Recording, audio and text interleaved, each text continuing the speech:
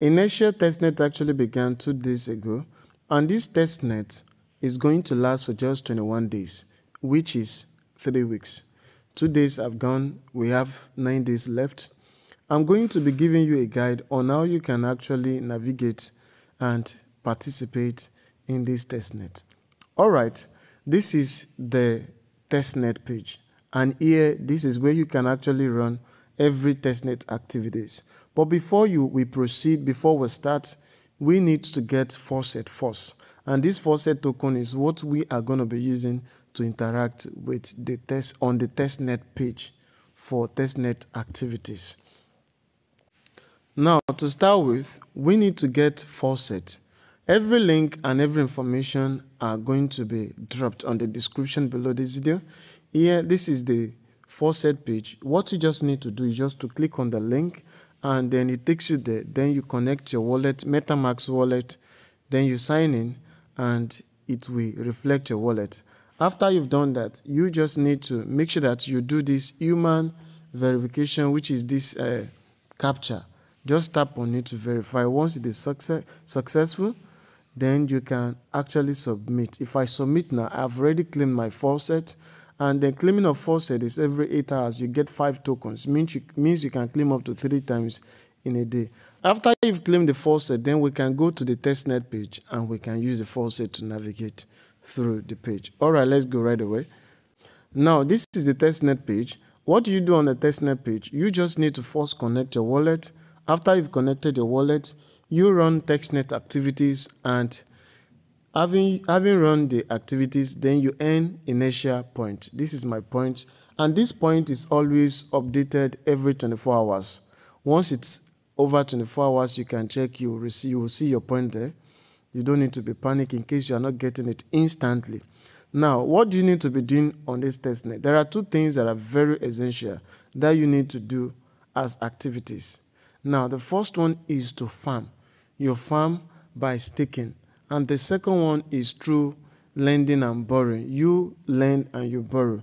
And by participating or running these activities, you will be able to get inertia point. All right, let me show you how you can do that. Now, just come straight down to these 3 lines at the right-hand corner. Then you are going to see the 2 activities that I mentioned, the lending and this INRT.fi, which is the farming part. Now, let's first do the farming part. Click on this INRT.fi, click there. After you've clicked there, you're going to see all these assets. All these assets, because I had already staked, that's why you are seeing some. Your own might not be showing, your own might just be showing like 3, which is this first one, and second one, and this third one. And having seen that, what do you need to do? You just need to mint and farm. That's the first thing we want to do. We want to mint and we want to farm before we go to lending and borrowing. Now, you will see here we have this NINIT,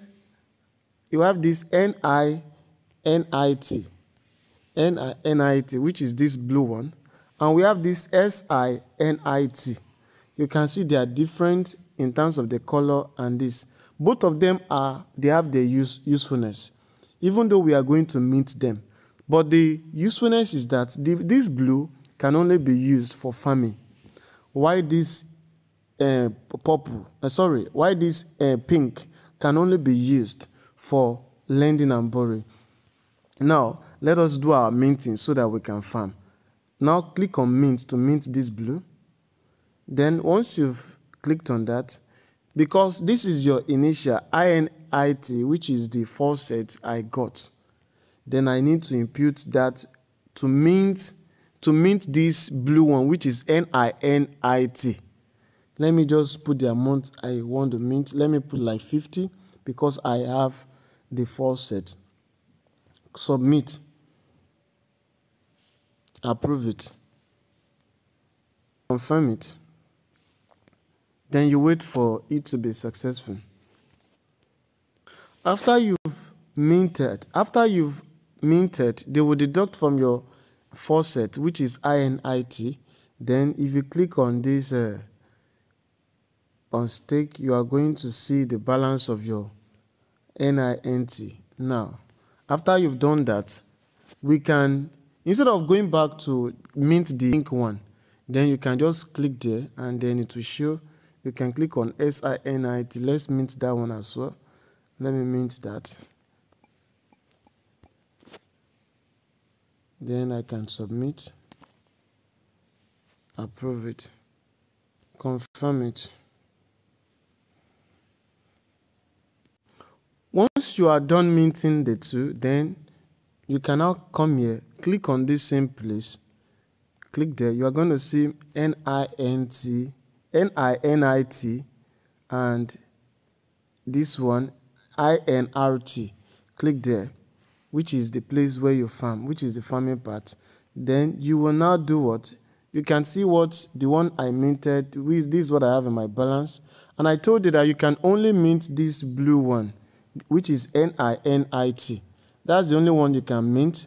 And what do you do here? We want to farm. How do you farm? You farm by staking this blue one. You farm by staking this nINIT. When you stake it, then you are farming already. And what do you farm? You farm this INRT. Is going to be the reward. It's going to be the reward for staking this nINIT.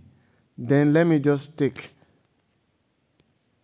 Alright, I've imputed the amount, and I can also do well to supercharge. The supercharging is just like you boosting. That means I need like INRT to supercharge, to boost. But if I don't have it, I can decide to do a kind of swap, to swap my faucet. If I click on this dotted line, you will see swap there. I can swap my faucet to INRT.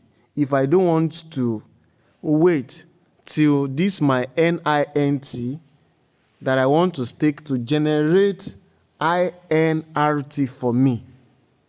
Because when you stake this nINIT, is going to generate INRT, which is the reward of your staking. And you can also use INRT to supercharge, to boost your staking.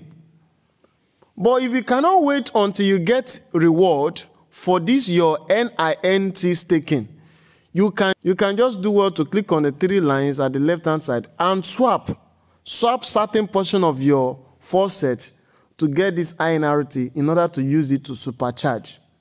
But mind you, whatever you swap directly will not count for your point. It is what you earn directly from your staking of nINIT that gives you nINRT that will count for point. Do you get it? Now let me just stake. Let me stake. To explain what I'm saying, let me first stake 50. Let me stake this. Since I don't have anything in my balance to supercharge, I can just do it directly. Just stick on this. I've read the terms and agreement. Submit. Approve it.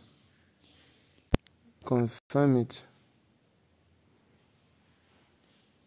Now, for me to supercharge, I can just come here. Let me do the swapping that I told you about. So click on swap.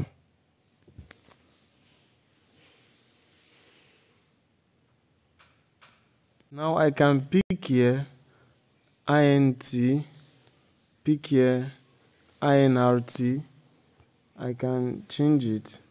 I can just swap some portion of my faucet token.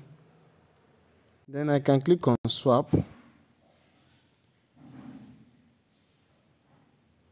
Approve it.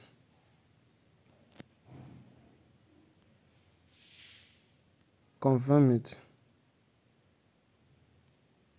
Then I have actually swapped from my initial faucet to INRT.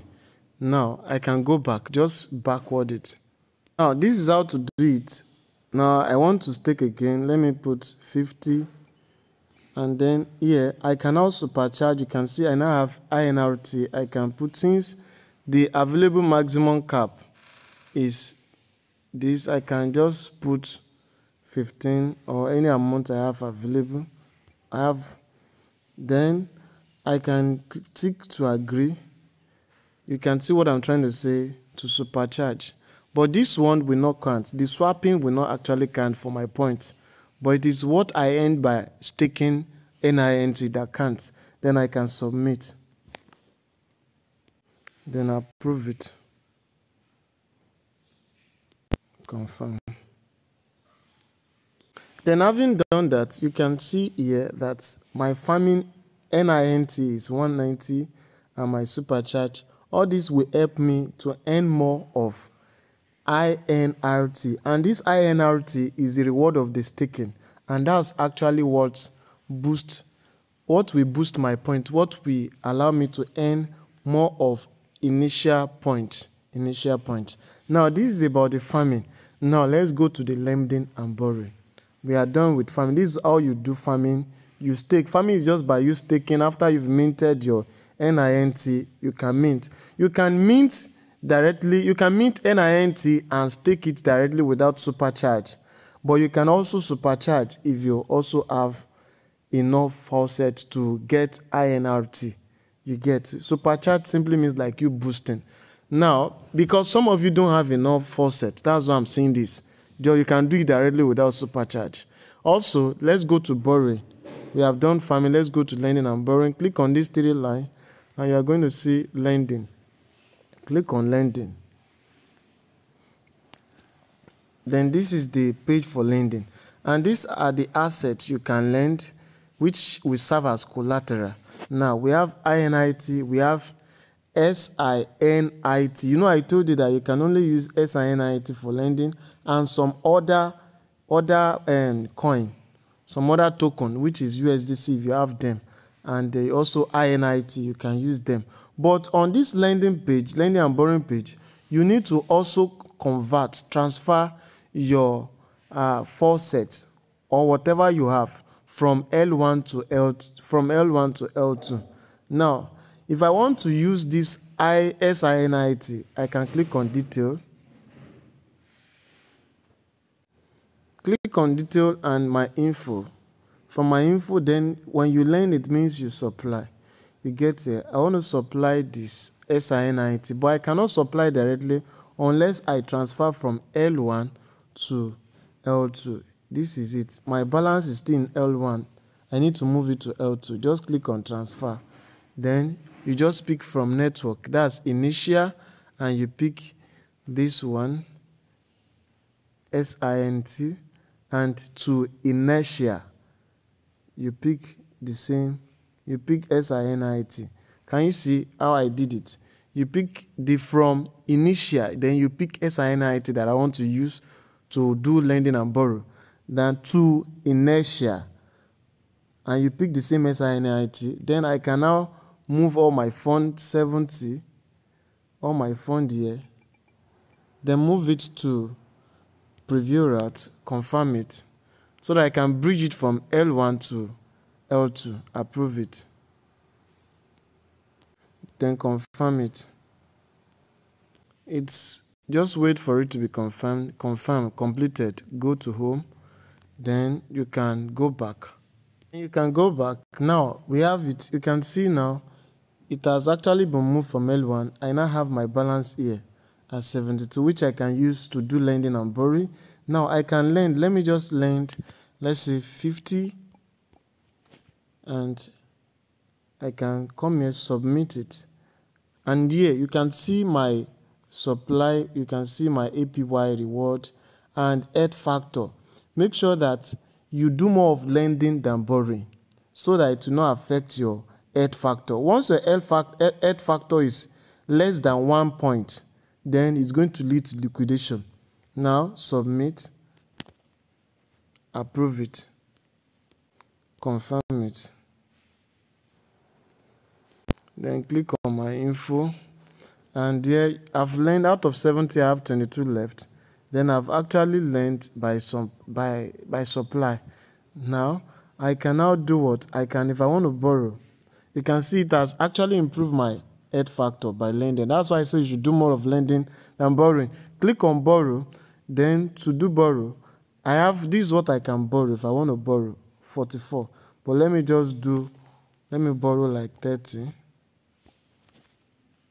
If I borrow, it's going to reduce my head factor. That's why make sure that your head factor do not reduce below 1. Below 1. Make sure it's always above 1 so that it will not liquidate. Submit. Approve. Then you confirm it. Then once it is successful, you can see I've also borrowed. Then I can now supply. Just make sure you supply more. That's how to do lending and borrowing. Now also, if I don't want to borrow this sINIT, I can go to lending. Just click here, lending. Now you can see my collateral. You can see, just make sure you improve your collateral and everything by doing all these things. Instead of sINIT, I can also use INIT to do this thing as well. If I don't want to use that, just click on detail and my info. Then you can transfer from L1 to L2. Then you can do your lending, borrowing, and everything. That's what you just need to do. After you've done your farming and borrowing on this, after 24 hours, then if you come here, your point, you will get point. Your point you get. And also the secret behind this thing is that the more you do all these activities and the more you run all these things, the more faucet you have also helps to fast track your earning and your points. I think with this video, I've actually explained in detail about this Inertia Testnet and the activities. Claim your faucet and run your testnet activities. If you have any further question, do what to drop it on the comment section or join my Telegram community to reach out to me. Bye for now.